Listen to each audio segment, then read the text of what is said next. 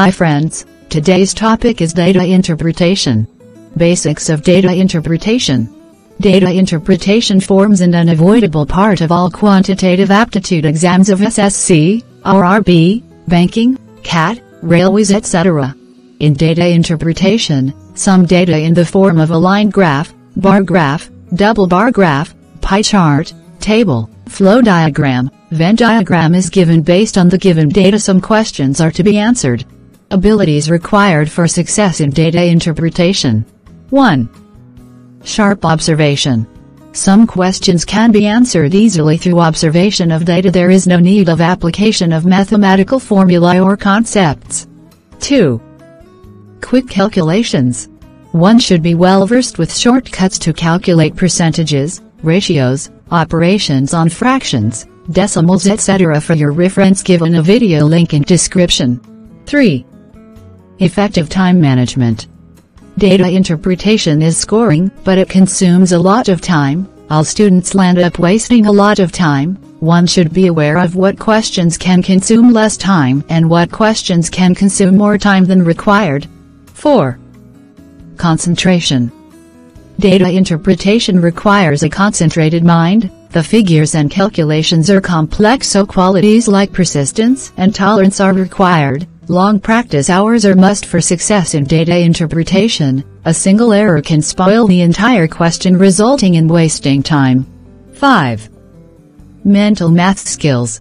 One should be aware of all tricks like quick and accurate addition, subtraction, multiplication, division, squaring, square root, cubing, cube root and other mental math skills help in approaching problems effectively. 6. Logic and reasoning skills.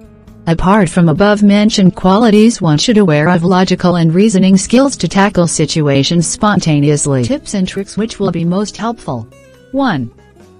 Put a lot of practice hours. One has to solve all types of problems, solving multiple bar graphs, pie charts, line graphs etc. 2. There might be 5 questions based on given data. Out of these, 3 to 4 questions will be usually easy one, or maximum 2 questions will be intentionally given to interrupt flow. Identifying and avoiding such questions is one of the important abilities one must possess for success in data interpretation. 3. Sometimes there is a complex graph or complex data table and only 1 or 2 questions are asked. In such cases, advised to leave those questions, attempt them only when time left at the end of the examination. 4. The amount of calculations doesn't depend on the amount of data. Sometimes the given data looks like very heavy, but it's very easy to crack a solution. On the other hand, a smaller data might involve use of complex calculations. 5. Steps to crack data interpretation. A suggested sequence of steps while solving data interpretation problems. 1. Observing given data. 2. Organizing the given data if required. 3. Finding the mathematical concepts involved. 4. Looking at the data with respect to given data is to be considered, or a part of data will be enough to solve the question. 5. Apply shortest possible trick to carry out the calculations. Note, point to be remembered. For a 5-question data interpretation problem, if a student is able to solve it in 2 to 2.5 minutes, exactly 30 seconds per question, it is considered to be a good speed. So success in data interpretation involves 3 best abilities: observation plus calculation plus logical reasoning.